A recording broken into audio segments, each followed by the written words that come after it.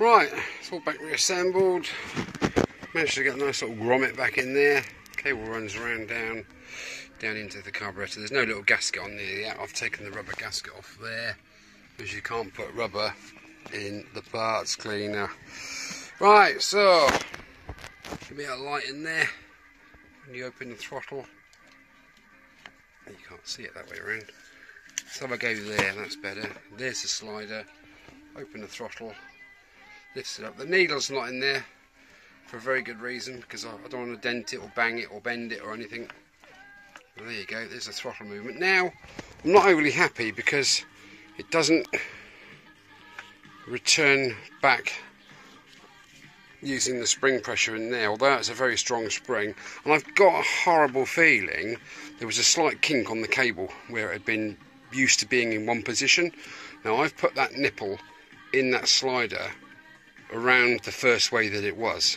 I think I've got to take this all apart again, turn that cable, the inner core, 180 degrees so it whizzes round, so there's no resistance, because there's a bit of grindiness about there, and that shouldn't be.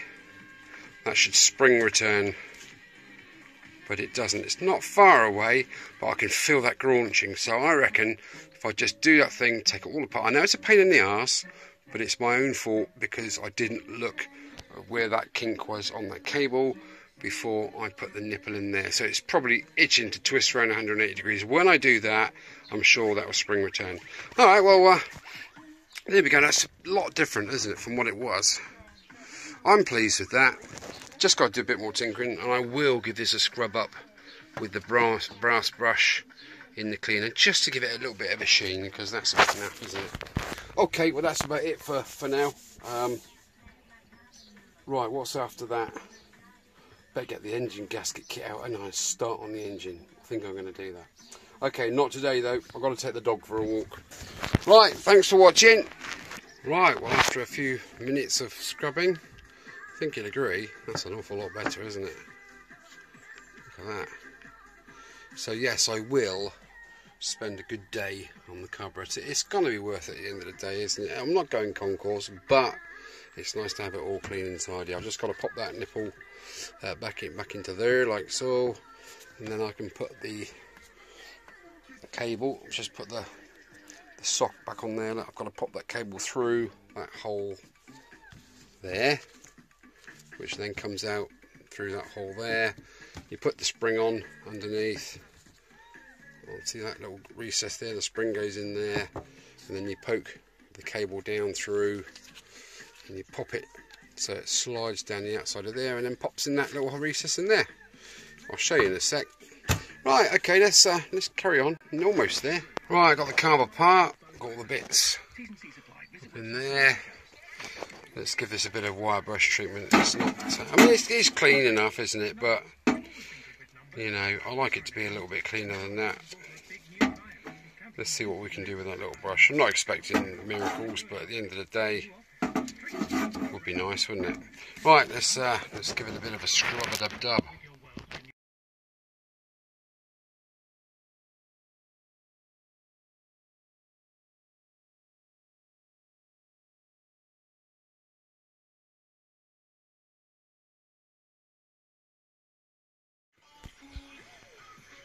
Well, that's not it's not too bad, is it? Even that bit's come up a little bit. I'll probably end up painting that black, just to contrast. The carb, it's looking a whole lot better, isn't it? Even that little screw head, look. I had to bring out Daddy bronze brush. That one sort of died a bit, and that could get into the nooks and crannies, so that's good. Yeah, that's looking good now, isn't it? That's quite respectable. That can go back on. It's come out alright, isn't it? Quick brush up. Well, I say quick. I'm sweating me flipping jugs off it. I've been here for an hour. Right. There's the choke mechanism all out. Just needs to go back in now. Give that a good dry clean up. Make sure everything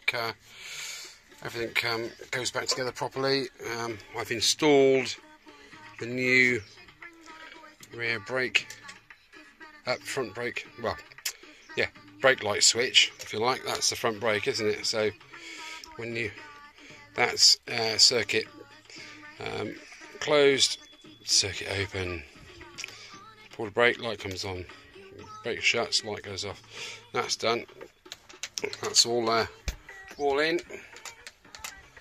Yeah, it's not looking too bad, is it? Really, I'm quite pleased with that, to be fair. I think this is freed up a bit. I think I've actually put too much grease in it, because it's just normal engineering grease. It's not like thin lithium grease or any specialist grease. And when I took it off, there was virtually none in there. I think that was probably telling me something, don't you? So it's free moving, but that's still not going to spring back on its own. So I'm going to take this apart again a bit later, but carburetor night tonight, so let's get this finished. Right, Mr. Easy, get your finger out and get on.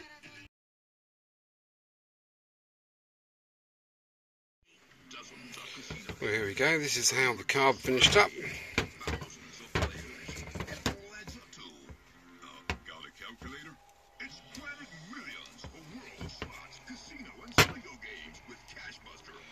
That's a lot cleaner, isn't it? That's out the parts cleaner here, and a brass brush. That is so much cleaner, isn't it? It went through the ultrasonic cleaner to start with. I've put a lock nut on there just to tidy that up, because I had like a tiny little lock tab that you bent over, and the nut was all skanky and knackered. So that's nice and touch sensitive. That's pretty good. So yeah, it's all good, isn't it? That just wraps up the carburetor situation. Right, okay, let me carry on.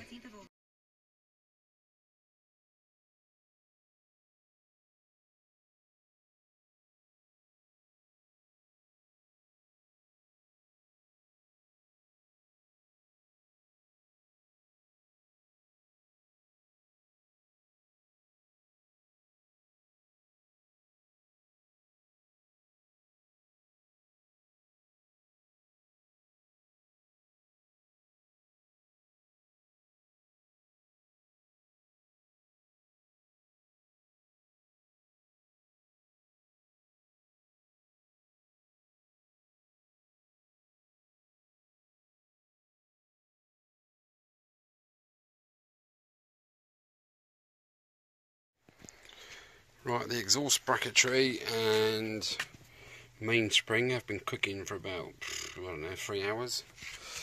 My specifically made Dale Boy broom there. Right, let's unplug the power. Right, turn it off there, just in case. Remove said broom and lift. See what's going on. When it's all very black, I reckon a good wire brush up, and we'll see what goes on with that. Right, 2 secs. Right, well, we saw those brackets when they went into the electrolysis wheelie bin. Here they are. Let's put a little bit of light on. Is that better? No, I think so. The only thing is, it's not bad at all, that one. The other one's a little bit on the grotty side. It's still got that thick, crusty... I'm sure that will chip off with a screwdriver. But generally, yeehaw. I mean, that's got some life back in it now. It's not brilliant, but then again, that was literally just dangling off of there, so the electric contact, if there was rust between there and there, that wouldn't have been getting a proper zap, would it? So perhaps I might try it again. See, that's not bad, is it? It's actually a lot better than what it was, and it sort of looks like what it should be now. So generally, overall, does it work? Is it conclusive? Well, yes, I think it is. If I had better contacts, I mean, I literally just wrapped my copper cable, just twisted it around these holes and dangled it in. If I'd have actually bolted it to them, I'm sure we've had a slightly better result. But there we go. To be continued, I think. These are work in progress even. I have a huge box of springs. I can't put my hands on it straight away, but I'm sure I've got something. I might even reuse this one, but if it is too dodgy, I will pick one out of my box. So there we are, that's pretty much it. Yeah, that's enough rubbing and scrubbing. Oh, I've been busy as well. This is the piece which goes, the chain, if you can imagine, the chain circumnavigates that, and these two 10mm bolts there hold the top and the bottom mudguard on. Here is the top one. It's, yeah, that sort of bolts onto there kind of thing. I've had it in the parts cleaner with the wire brush, and look at that, it's not too bad at all inside, is it? Because it hasn't done any miles, it was just greased up. So anyway, that's the top piece, that's the one that people have. The bottom piece is the one that's like rocking horse shoe to get. Oh God.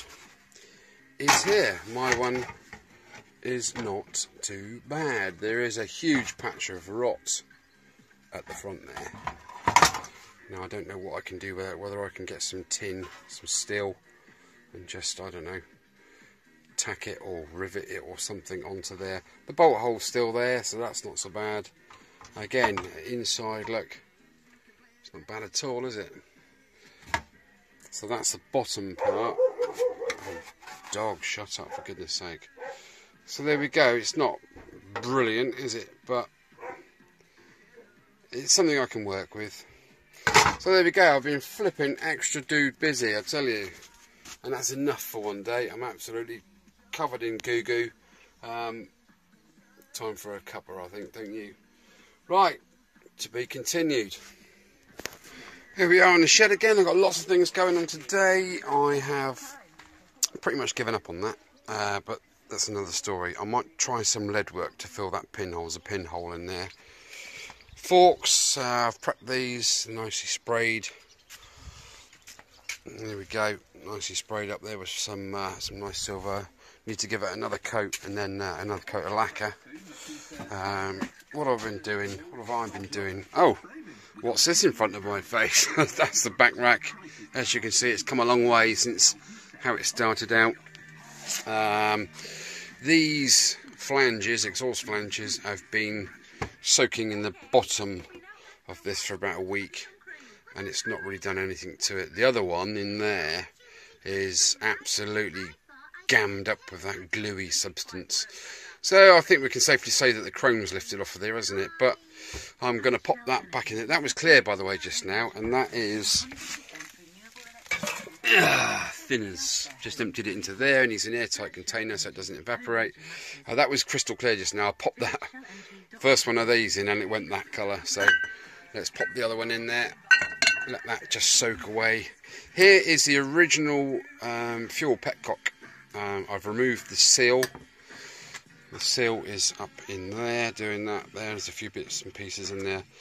That little valve there, a little disc, was completely blocked with that stuff that was inside the fuel tank. That black, treacly, varnishy stuff. Anyway, if you can see down that pipe, that's blocked. That hole's blocked. You can see the holes are blocked. One hole's free, that one there, which is that hole there. That one is free, as you can see. Bottom, top left-hand corner is in line with there. That works, but the rest is blocked. So it's going into the mixture of doom. Let me just submerge that completely. Okay, lid goes on. That's going to build up a little bit of pressure, obviously, because there's vapours. So I'm going to just leave that. I've given it a bit of a swirl. Let's see if that thinners can get rid of that gooey, sticky crap off it. I'm absolutely disgusted with that stuff. Look, it's popped the lid off already. You see that? Okay, pressure out you come. It's forcing. Look at that. It's pressure's forcing that lid up. So I'll just leave that to settle. Perhaps I should take it out of the shed where it's quite warm in here. It's going to get hotter today. Okay, I need to really get that frame out, get it on the flappy wheel, get that sanded down. I have lots and lots of paint and various gubbins up there to spray it with. What else have I been doing? Tank's fine. That's the tank I'm going to use. I've been sanding off this rear mudguard. It's good, but it's not great. It's going to need hours and hours of work. I mean, I've literally Which side did I do? That bit there, look, it's just literally taking me hours. I know my flappy wheel has seen better days and it's a bit tired. But there we go, I found some bracketry that was in there. Two of the brackets, what did two of the brackets do? They were the exhaust brackets which go on the mufflers and bolt onto the frame. Those brackets and the main stand moon-shaped bracket with the spring. That is happily bubbling away. Hello, dog. In there. Just sort of give it a once over with the old electrolysis and see what happens. You never know, do you? So, right, let's get back in this shed of plenty. I have so much to do. To be honest, since my Welsh trip, I've not even been in the shed really. I've been mucking around with the wheelie bin outside, trying to electrolyse the fuel tank. But I've kind of, I don't know, I've been very lethargic. And whether that's down to my being diagnosed with diabetes or what, I don't know, but I've just been feeling so down, not down, but tired all the time. I come out the back door, walk down to the shed, and I think, oh, I can't be bothered, I can go back and lay down. I've been sleeping, laying down and sleeping. That's not me. Right, okay, so, plenty more to do. I've got stuff to go in the ultrasonic cleaner, I've got things to spray and paint. What I'm doing now is as I do something, it goes upstairs in a bag or whatever, gets put away upstairs. There's a lot of stuff upstairs now. It's just working through it really. Then once I've done the frame, I'm going to spend a good couple of days on the engine. I'm taking the head off, taking the pistons off, or observing the pistons, having a good look, see if the rings are okay or stuck. I'm going to clean the internal oil filter out. I've got a new gasket set. There's my new gasket set all ready to go, so that's all good. Yeah, it's sort of coming into play now. I've got that thing, I've got the bit back in my mouth now. I'm really chomping at the bit to crack on. I think the worst thing is the heat for me. It's done me in. I've come down to the shed of an evening thinking, right, okay, I'm going to open the door, oven. Oh, it's just wiped me out. It's wiped me out completely. Anyway, enough of that negativity. I've got lots to do. I think I might have a go this afternoon painting these little babies by hand. I just want to get my Dremel out and just go through the holes there just to clean them out so they're painted ears properly. Okay, my dears, right, thank you for looking, and right, catch you soon.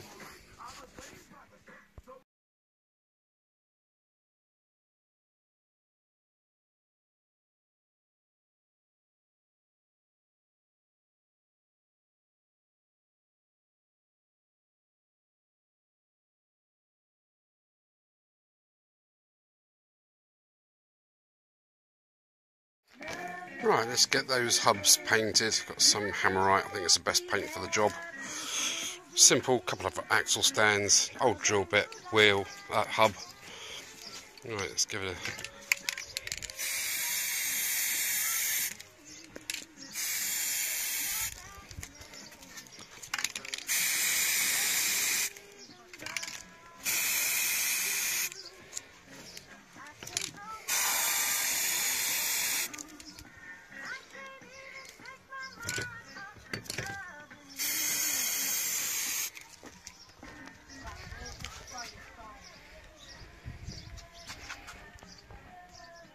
That's pretty darn good, isn't it?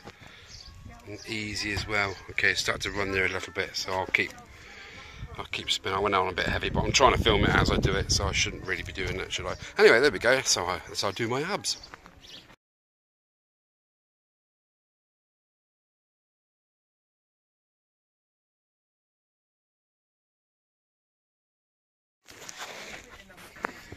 Howdy doody! Right, just to bring everybody up to speed, we know about the new frame and the new identity of the bike. It's now a 1975 bike. It's red.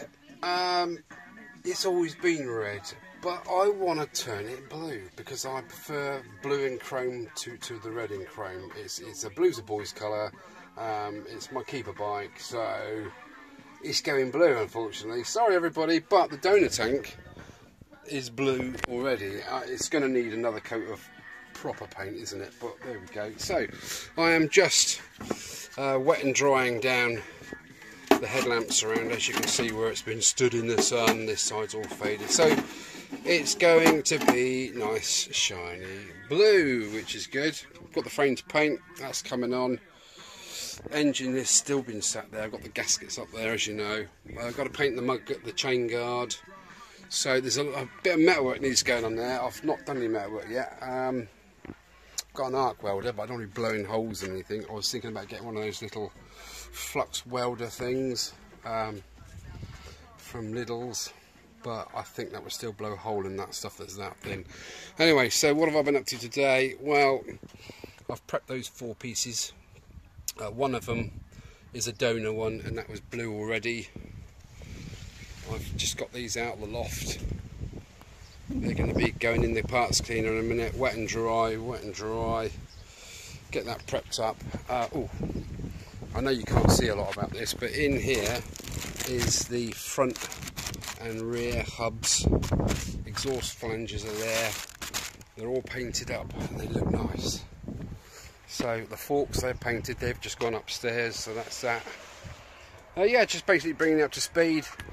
There's the rear mudguard, taking it back to metal in some places, a bit scabby. Again, if I wanted it pristine, I'd have to, pardon me, do lots of metal work on it, of which I could probably do, but I've never really done that kind of thing before. I'd love to get into that, you know, fabricate your own stuff. I've got the 2 mudguards down there. I might even use just the one that I got, because it means cutting the 2 of them and joining them together somehow. Ugh. I don't want a perfect. This is going to be a bit of an oily rag bike, so there we go. I don't know. I really don't know. I might even have just leave the mudguards with the holes in. Still mudguard, isn't it, at the end of the day? Right, that's about it. I think it's brought up to speed pretty much. I've been doing lots of other things actually. I've not been sat on my butt doing nothing. That's not all I've done. I've had a friend's house has been restored, basically. Yes, I do house restorations as well, and I've taken all of the door fixings off, the old-fashioned steel big metal brassy handles with a little slidey brass bolt. Well, I've taken 3 of those out of the house, and I have stripped them all back to bare metal, and I've painted them, and they're all back together, they're all bagged up, ready to go. So I've been doing that actually, when I should have been doing this, but there we go. I do get sidetracked. That's why things take a little bit more time than I thought. Normally I do a restoration in 8 or 9 weeks. This one's taken God knows how long so far, isn't it? A lot longer than that. Right, that's it. Wrapping it up. Catch you in the next little bit. See you in a minute.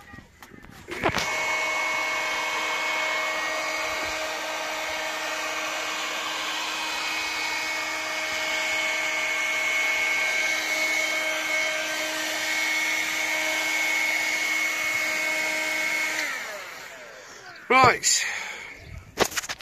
Well, now you can see this is the rear mudguard out in the day. It's been in the parts cleaner, and you can quite clearly see. Yeah, we've got some pinholes going on there and there, and you can bet your life when I remove that scab there, there's going to be more pinholes there. So what I'm going to do, something again I've never done before, so this is a nice learning curve. I'm going to get myself some lead sticks, and I'm going to lead those holes up. Now I'm going to apply high coat underbody spray. That stuff, trust me, is absolutely brilliant. Once that's on, it's never coming off. Wherever you spray it, it stays. It's nasty stuff in a good way, so that's good. Right, I've got a little bit more prepping to do that. I'm actually going to put some high coat on now, away from the holes, because they're just literally on the rim of the mudguard. And once that's done, yeah, we can start sort of thinking about giving it some blue paint, can't we? Right, okay, take it easy. Well, there we go. Giving that a nice dousing of that stuff. Pretty flipping good. It's don't like advertising, but it is good stuff. Look at that. Good finish on that. Absolutely good finish. There's no way that is going to rust in the future. So that's all good. I've got to, like I say, I'm going to lead up some of these holes. There's one there, 3 or 4 there actually, literally just 3 or 4, a piece there. I did pick that scab off, and that's the result of that. And we've got 2 holes that side. That's it. That is it. So I'm happy, and once they're done I can file that and sand that flat and get some primer on the undercoat and stick the blue on. Right, I'm just going to give these 4 little babies one more coat of the grey primer, and then I'm going to wrap it up for the day. That's plenty enough to be getting on with, isn't it? Right, guys and girls, thank you for watching again. Like, subscribe, comment, leave me a tip if you like, or ask me a question if you want to know something that I probably don't know the answer to. And we'll see what we can do. Thanks for looking, really appreciate it. Right, see you later.